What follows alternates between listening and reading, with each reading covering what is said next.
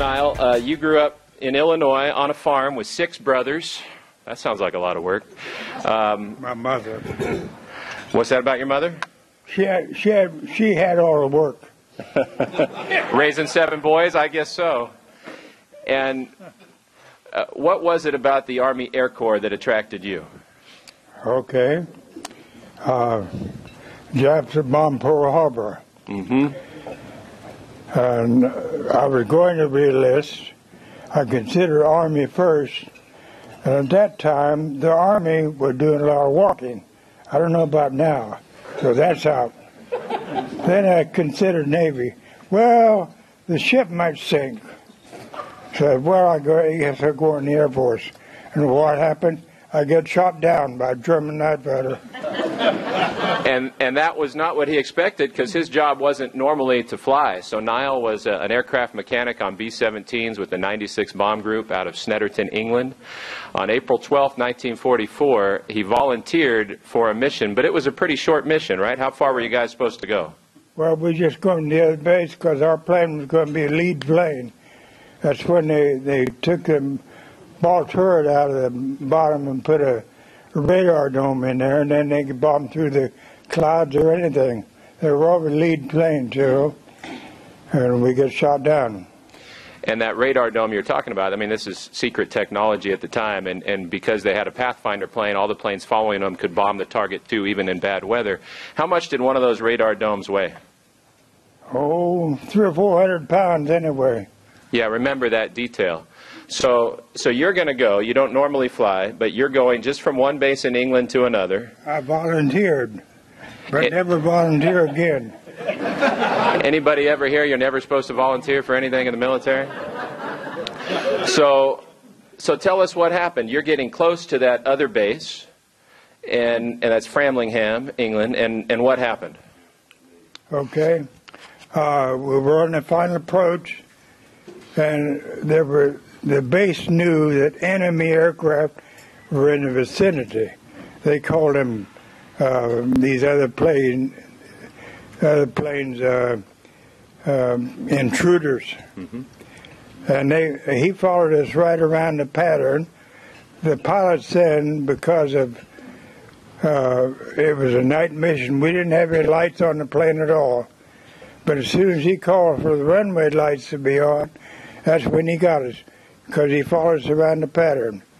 He shot out number 3 and number 4 engines. He set it on fire and part of the controls. And those 2 pilots up there were doing everything they could, and so we didn't cartwheel. We were going to cartwheel at first, but then the left wing came down on a row of trees, and that straightened us out, and we hit the ground and bounced, and we went across a ditch, through a wall, across a road, through another ditch, another wall, and a tree stopped us. How many is amazed just by that? And you haven't heard the rest of the story yet. And by the way, that wall they crashed through was on the estate of the Earl of Cranbrook in England. That was the 4th Earl of Cranbrook. His son, who is now the 5th Earl of Cranbrook, was 11 years old at the time and woke up that morning to this wreckage on his estate. And he knows about Nyle and would like to have him come visit if that becomes possible. But, so this story wasn't done yet. And tell us what you were doing in the plane when you realized that you guys were probably going down because this German fighter had shot you down. Well, I was looking for a safe place to go.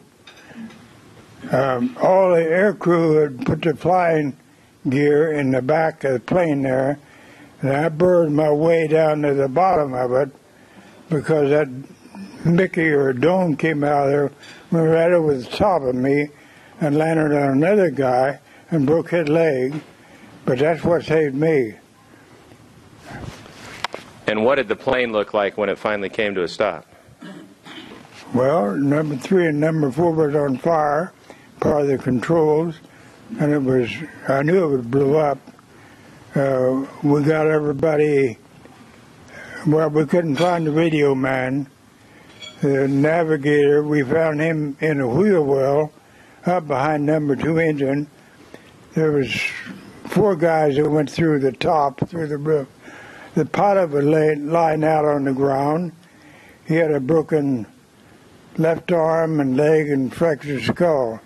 The co-pilot, when he came to, he had a bump on his head, but he was hanging in a tree. So we just unbuckled all his harness and came down. There was another ground man out at the back. And I don't know how I did it, but I dragged him about 100 feet, just like you'd take a piece of paper and take it back there, And by that time there was, a couple other guys up. But like I said, we couldn't find the radio man, but we all got behind the wall that was there, and then it blew up. I knew it blew up. And everything went up in the air. The gasoline, I think we had about 2,000 gallons of 100 octane in it, and 4 smoke bombs, and I don't know how much ammunition, 50 caliber ammunition, but everything blew up and went up in the air about 100 feet or so. And I thought it was going to fall on us again. So I got up and started to run, but I burned out before it got to us. Does this sound like a nightmare to anybody else or just me? I mean, holy moly. And we mentioned that radar dome. You said it weighed 400 pounds maybe even more. And it was on top of a guy trapping him. So what did you guys do? We picked it up and laid it to one side and took him out. 2 of you guys picked up something that weighed 400 pounds? Yeah. How does that work? Well, I don't know. It just worked. They said you have superhuman strength or whatever it is. But that's how it was. And what happened afterwards is the government gave him that soldier's medal I just showed you. And as far as we could tell, they didn't want to admit that a German plane had come over the channel into England and shot them down. So they gave him a medal. A soldier's medal is for action not in combat against the enemy. It's a very rare medal. It's a prestigious medal. But that sure sounds like combat against the enemy to me, don't you think? It's in my cart, if you were... Yeah, he's got some pictures of what that plane looked like after the explosion. Now, one thing, this is me talking, not Nyle, I think he deserves a different medal. And there are people who did comparable things who were given the Silver Star or the Distinguished Service Cross or even the Medal of Honor for what Nyle did that day. And I'd love to see that happen before his 100th birthday next November. But Nyle, right now, I have to ask you, were you scared? Were you frightened? How did you do everything you did? And how are you still standing here or sitting here today? When that happens, you're not scared. Not really. You know what's going to happen. You tell yourself, well, I guess this is it. And by that time, the bombardier was back in the waist, and he stood up and he said, what the H is going on? And a big part of the bullet hit him, and he just keeled over. I got the little part, which is in my hip. A doctor asked me several years ago, he said, you ever been shot? And I told him what happened. And he said, does it bother you? I said, no. Well, we'll just leave it there. So I've still got a piece of it back there. But let me ask you, be honest with me. When you look at those pictures that I have here, and I can pass them around, you guys can look at them if you want. Is it hard to believe you lived through that? Do you feel like somebody was pulling some strings and looking out for you there, or what? Yeah. And that's not all. First, everybody else on that plane, and there was 10-man crew, and the other 2 ground men. They all got to come back to the States. I didn't. So I got to thinking about that. And I went down and saw the flight surgeon and gave him a sad story and everything. And, of course, he had my records in front of him. He says, there's nothing wrong with you going back to work. So I went back to work. And that turned out to be a good thing, because I know I'm just going to fast forward a little bit because I want to save time for Sam and Smokey too. But you told me you would go into London when you had a pass, and then he almost got killed by a buzz bomb that knocked him against a wall. And then so you decided to start going to Scotland, and that led to a pretty significant development, right, in Edinburgh? Yeah. What was that? Well, I went up to, I decided I wasn't going to London anymore. So I went because of the rocket, see. And I met my wife in dance hall in Edinburgh. All right. 3 or 4 months, we got married. We were married about 72 or 3 years. She just passed away about 3 years ago. So that was that. Yep. So it's a good thing you didn't get to come home. There's a daughter and grandkids and great-grandkids because of that. Yeah. Nyle, thank you so much for sharing that story with us. Is there anything else you want to say? They're giving you an applause here. Not really. Okay. He's good for now. You can talk to him later, and I'll bring those photos around. All right, so we have, and I told you these guys came close to making that ultimate sacrifice. Nyle just illustrated that, and Sam will too. So Sam, you grew up here in the valley in Madera, right? Yes. Work in the fields, right? Until the age of 17. Then we moved to Fresno. My dad got a job on Nyle Street where they manufacture, they produce irrigation pipes for the farmers. So we had to move to Fresno. Yes, and then I got a job with a Swift company, a chicken cleaning the cages. Cleaning chicken cages, and then Uncle Sam said, I've got another job for you? It's a better job, yes. Yeah? I got conscripted in December the 15th, 1950. So you guys know what was happening in 1950, the Korean War. So you end up in the 3rd Infantry Division, 15th yes. Regiment. That's correct. I know there's a lot of other things you went through, but why don't you explain to us what happened the day that you got captured? Okay, we were sent to a patrol, observation patrol, and we went to a point on the hill, and then we saw an enemy across the river, and then we came back one more time, and the second time, that's when we got ambushed, because the enemy had moved the lines forward. Yes. So no one told you the lines had moved? We weren't informed that line had moved. So when we went to the same draw again, we got ambushed. We got crossfire. Yes. And there were guys with you who were killed in that action? It was a total of 6 boys were perished alive. Yeah, they lost their life. How close did you come? Well, I came close. The enemy put a rifle in my head, and he said, "Who?" I had to get up and start moving, and then we were marched northward from then on. Had you ever considered the possibility that you could become a prisoner? No, we didn't come. I didn't come across that thought. No, I didn't come across that thought. Why don't you tell everyone how long you were in captivity? Minus 12 days, 2 years. 2 years minus 12 days. Can anybody else imagine what that's like? How uncertain that must be? Never knowing when freedom is gonna come back to you? And what did your family know, Sam? Well, they didn't know I was missing in action, or killed in action, until December when my brother saw. My brother saw the news where they gave the list of the prisoners, and then that's when they found out that I was still alive. So your family thought you were dead? Yes, my mother and my father thought I was dead. Until your brother's watching TV and a list of names is scrolling through and he sees his brother's name on TV, and that's the only reason they knew you were alive? That's right. That's correct. That's right. Again, can you guys imagine this? Wow. But that was December of 51? 51. And you still had some time in captivity? Yes. All of 52 and part of 53. Only after the armistice. Up to the time of the armistice. And so you were held not by the North Koreans but by the Chinese, right? Chinese, yes. How did they treat you? Well, the Chinese had I call it a propaganda policy of, they call it humanitarian treatment. I guess they compared that to what the Koreans had done. So they kind of favored us more, that way. You know, we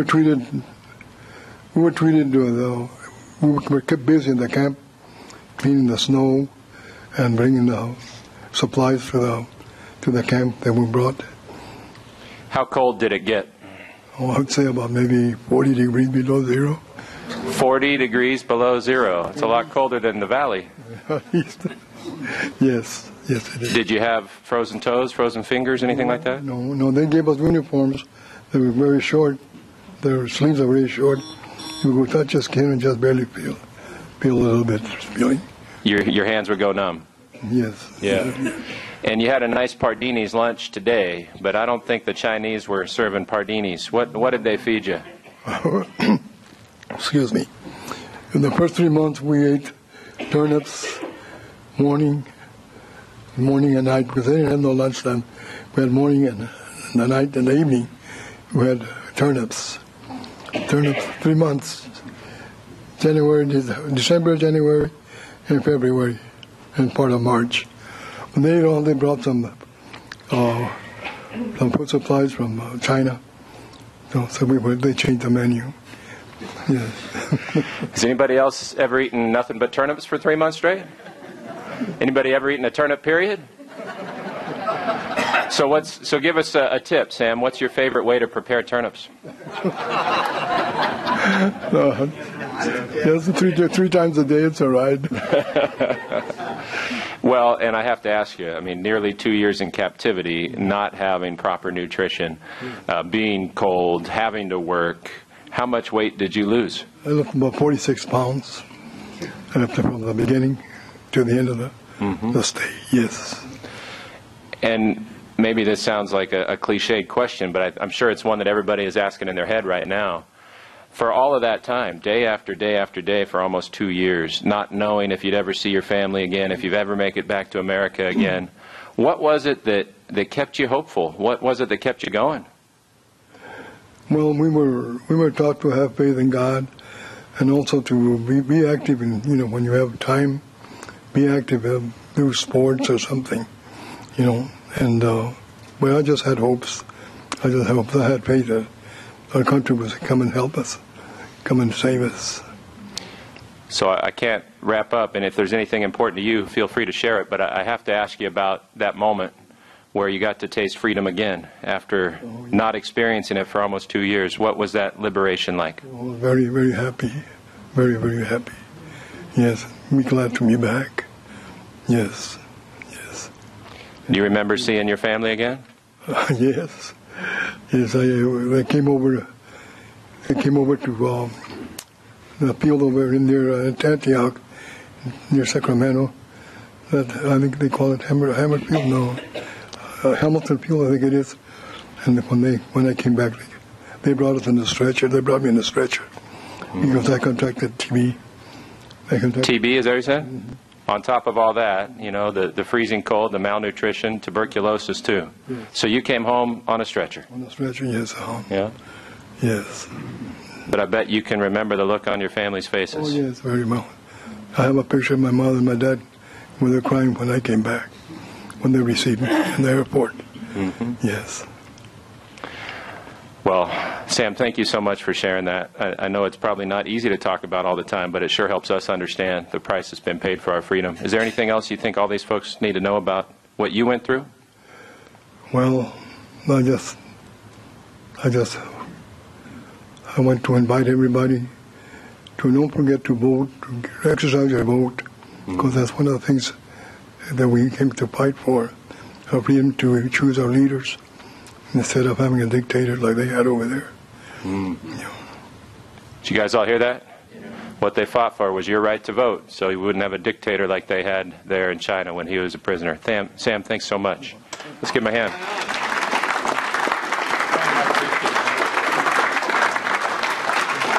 So you're getting quite a cross-section of history here. We've got World War II, Korea, and now we move to the Vietnam era.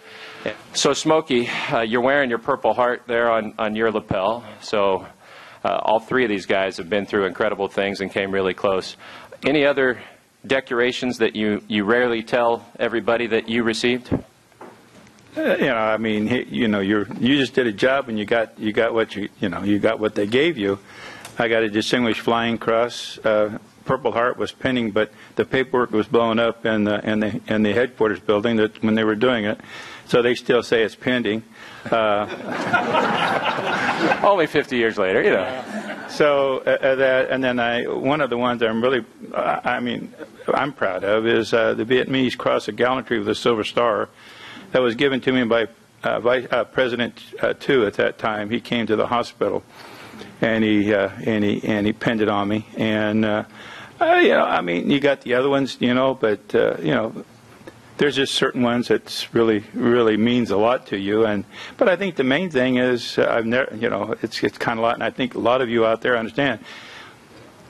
Any of them that your people, that your commanders, your other officers or enlisted, whatever, wrote you up for and said you deserved it, those was special, not the ones that you had to write up or whatever. I never in my life wrote one when they said, well, Smoke, write it down and write. No.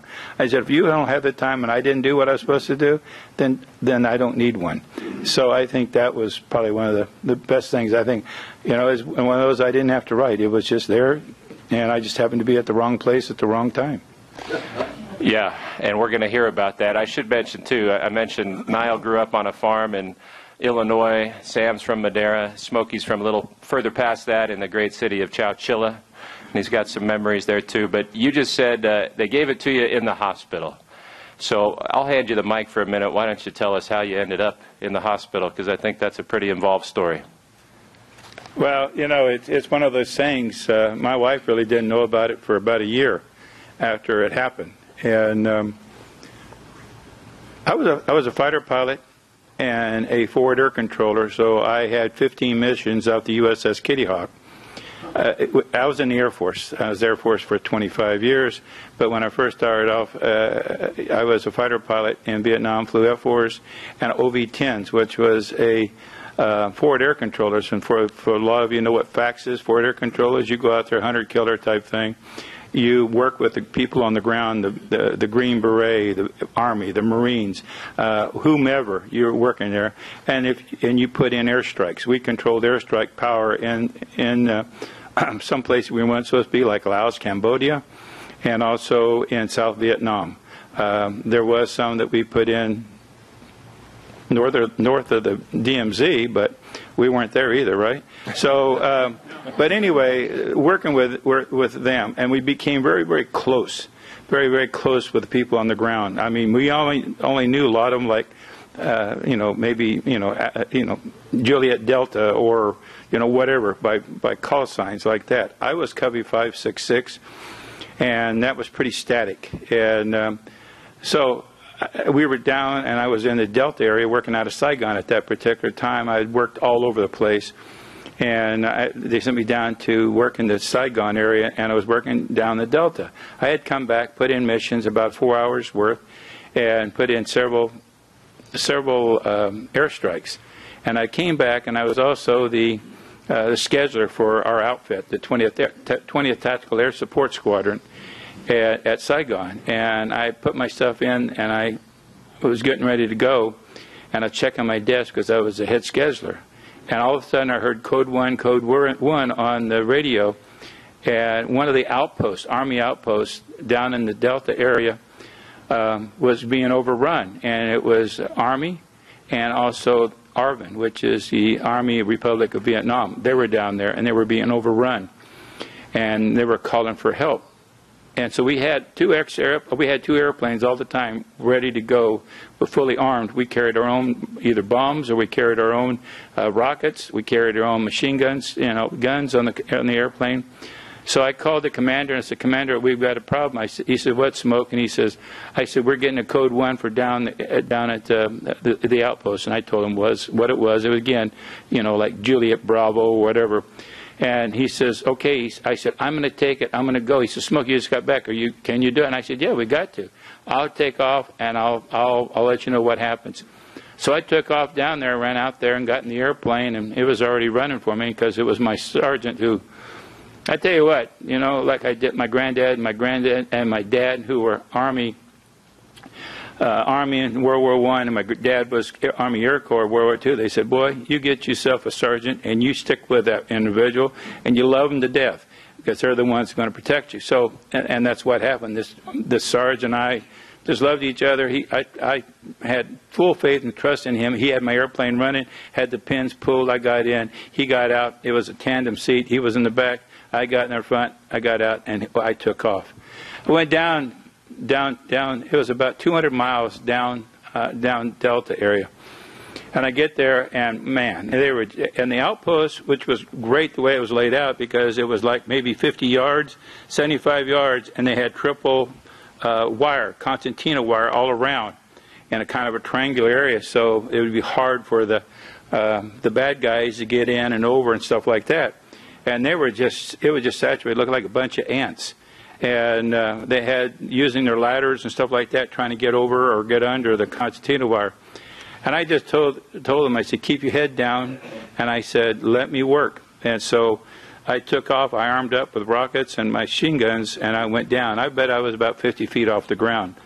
And all I did was going fairly slow. I could go really fast or I could go really slow. And so I went slow, and I just hit my rudders back and forth just to go to change. I'd get up and I'd do a little woofer deal going back the other way because it's triangular. And I went there and I did about two times around, and nobody, I didn't see anybody moving at that particular time. So I got back out of the way, and at that particular time I called the Navy, or called actually the Airborne Command Post. I said, send me Snake and Nape. There's a hamlet, and nobody should be there unless it's a bad, because we went in there ahead of time about 2 weeks and gave out pamphlets, and we had the helicopters that would announce, go in there and let them know if you're not out of there within 2 weeks, you're going to be a sympathizer or you're going to be part of them. And so get out of that hamlet. So anyway, I was waiting, and I did a stupid thing. I was low and I was slow at that particular time, and I was waiting.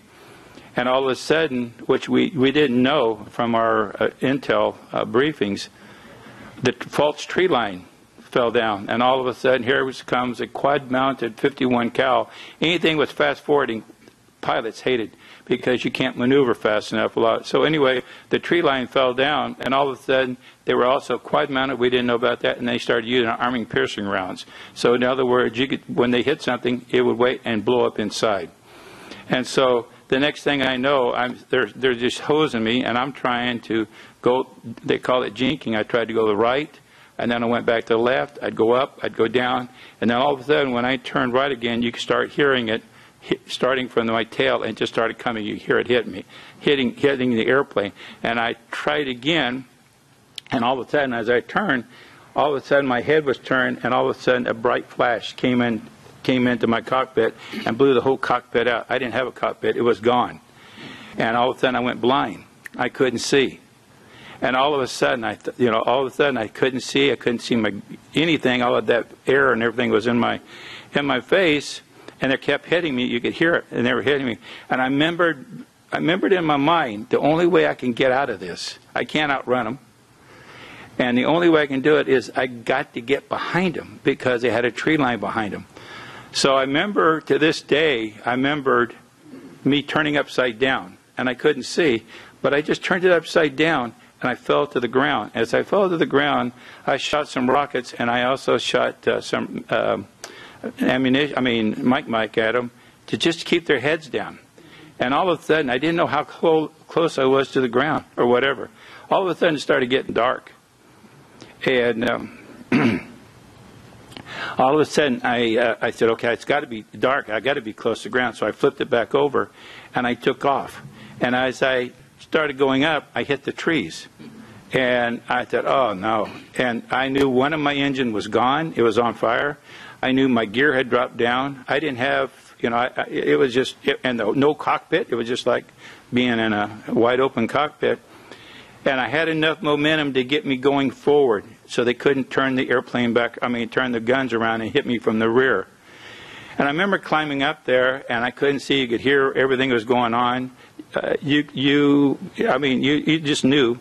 And then all of a sudden, you didn't want to think about what was dripping. You just think it was just, hey, it's just sweat. That's all it was. It's just sweat. And you knew what was happening. And then I started climbing back up, and I started hollering Mayday. And two of the buddies, they were in other areas. They come jumping on my wing, and they said, "Smoke, you got to jump. You got to bail out." I said, "I'm not bailing out, because I just got through doing what I did, and I'm not going to make it to the ground, and we're not going to be breaking bread together." So I just said, "Hey, I'm just going to ride it home, and if I can't get home, then so be it." And they said, "What can we do?" I said, "I can't see." And they said, what? I said, I can't see. I said, you just got to tell me a couple of things. If I start dropping my nose down, you keep talking to me, because I could pass out, whatever the case be. All I'm asking you is just keep talking to me, and when I start dropping down, you can bring me back. I mean, let me know, and I'll bring it back up. And I said, the other thing too, when you see my flames coming back up again, because we had wet wings. In other words, the fuel was in the wings too. I said, you just let me know, and I'll dive it, and I'll blow them out. I'll blow the flames out, and then I'll try to come back up again. So we did that 200 miles back. And then I get back to Saigon at that particular time, and I remember in my mind they said, okay, you've got to switch over. And I remember what channel was on, so I was clicking, counting what numbers I was to get on the right channel. And everybody laughed at me now, because what happened, every time I always vary the same thing over and over, but I couldn't see. And if I let myself start wondering, and if I let my thoughts start wondering, I wouldn't know if I'm up or down or whatever, and I would crash. But I said, if I did everything the way I was supposed to do it, and everything that I'm used to do it, I said, you can fly the airplane, just keep your head to yourself. I mean, just keep it. So anyway, they got me on. I told them, I said, I need a GCA. I mean, I need a gyro out GCA, because I can't see. And that's where they say, start turn, stop turn, begin descent. You're on. And all of a sudden, as I was going down, I got over the runway, and they said, Covey, you're over the runway. God bless you. Good luck. And all of a sudden, I remember the helicopter was above. I could hear it, and it had. So if I hit and it went on fire, they would drop the halon. And as I came down, I said, I don't know about my gear. I don't know about my gear. You know. So as I landed, I hit one side, and I said, okay, that was good. So I jumped over here and hit that one, and I said, that one's good. So, but I don't know about my front one. So anyways, I dropped it down, and I pulled it back. And I remember something blurry on the side. It was my roommate. He was in a Jeep. He said he was trying to get to me.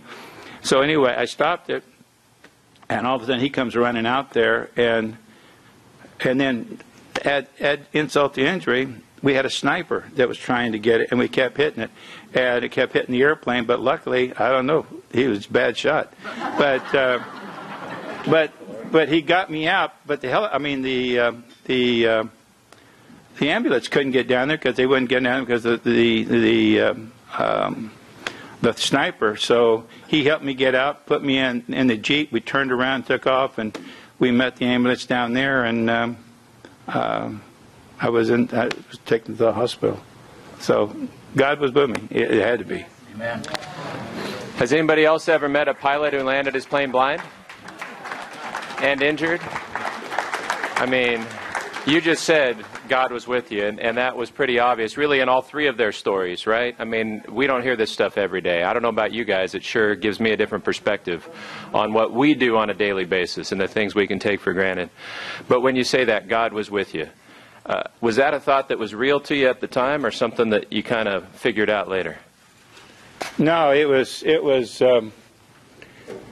always been. You know, I grew up that way and stuff like that. Matter of fact, I remember when I got over there, you know, you never realize when you go over there, and I think all of us who's ever been in the combat, you don't know, because that's not the way we were brought up. When we get over there, and all of a sudden you start seeing what was happening. Boy, it's a rude awakening. And you start looking at it. And I remember the very, very first time I went out on a mission, and you knew what you did. You knew that you just took somebody else's life or a bunch of people's life. And I remember that first time coming home, I was crying like a baby, you know, and I had to get forgiveness. I had to see the chaplain. Had to get the okay from my wife. Had the okay from my mom and dad that I wasn't a bad person. That's what's hard. And then after you lose your first roommate, that really kind of brings it home to you. But then when you lose 5 of them, I lost 5 roommates. The 6th one came back as a POW, and myself. And like they said when I got out of the hospital, they said, "Smokey, you're able to go home." I said, "No, I'm not going home." I said, I got my tour to do, and I'm going to do it. And so that's the reason my wife didn't know I was, she was here in Clovis and with 2 children. I hadn't seen my son. He was born. I hadn't seen him, but I said, no, I'm not. I'm staying here and doing my tour because a lot of other people has died, and I haven't done mine. So anyway, did she know a little bit was when we went to R&R, and then my roommate, when we went there and we started talking one night, and he started getting carried away, and he started talking about me when I got shot, what was being said, what was being, because they had taped it. And she looked at me and she says, what are you talking about? And I said, oh, I'll talk to you later about it. And so, but that's how she first heard about it, but we really didn't get a chance to talk about it for about 6, 7, 8 months until I got home. And one more question for you, Smokey, and thank you again to all you guys for sharing this. I mean, it's so eye-opening for the rest of us. You know, we were talking about honor flight earlier, and I mentioned that we take World War II and Korean War and Vietnam veterans and guys who served in between those wars. And we have right now close to 600 Vietnam veterans who are on the waiting list waiting to go. And one of the reasons we've understood it's as important for that generation, maybe more important for that generation as the others, is what people like Smokey endured when they came back. And I remember you telling me a story about that really hit home. You were afraid to wear your uniform at your front door, I think. Is that what the story was? Well, where we came back, and most Vietnam veterans here, and I'm sure that you'd say the same thing, we landed, and I landed at Travis. Yeah. And we got out, and we get ready to go in, and they said, remember, go in and change your clothes to civilian. Don't go out and your uniforms or anything like that. And I started in there, of course, I saw my wife and daughter and my son and my mom and dad. And I said, I'm going to go to change. Well, at that time, I was wearing a flight suit home. And I started to go in, and I said, you know something? I'm not going to change my uniform. I just fought for this. A bunch of guys, people died for that. So I went in and put my blues on. And I came out, and they said, are you going to change? I said, I did change. I said, I'm wearing my blues. I'm proud of it. You know, so I got we saw the kids, and then my wife and I, we went to San Francisco, my kid, my mother, and then they left, and we spent that night. As we started to go into the hotel, boy, there was a lot of stuff that was said about me wearing a uniform in the military, and I remember dropping my wife's hand, and I turned around because I was so mad, and she says, it's not worth it, and I said, you're right. And so I grabbed her hand, we walked back in. But it was really terrible. But as we talked that night, there was something that really still bothers me to this day, and she's able to let it go. You didn't realize how your wives were being treated back here. And she told me that, and I hate to say it, we live here in Clovis, and I still love Clovis. She was from Clovis, I was from Chowchilla, but we made Clovis when I was still going, I was married, had a child playing ball at Fresno State, and I got drafted, but I was able to get into the Air Force. But there was, when I was gone, her and my daughter, who was at that time 2 years old, she got a knock at the front door. And they didn't know, so they went and opened the door, and there was some people there saying, do you know that your husband's over there killing, maiming, and raping children over there? And my little girl looked at Becky and says, is that what Daddy's doing? And she says, no, and she slammed the door. She came back, you know, about a couple of weeks later, something like, they came home one night, and what wound up happening, there was something in red that was written on the door. And so she and my daughter moved in another place here in Clovis. And I hate to use Clovis, but it could have been anybody, you know, Fresno, whatever, but it just happened to be Clovis. You know, at that particular time, there was things that was going on, but like her and I both said, we moved on many years, but we always came back to make Clovis our home.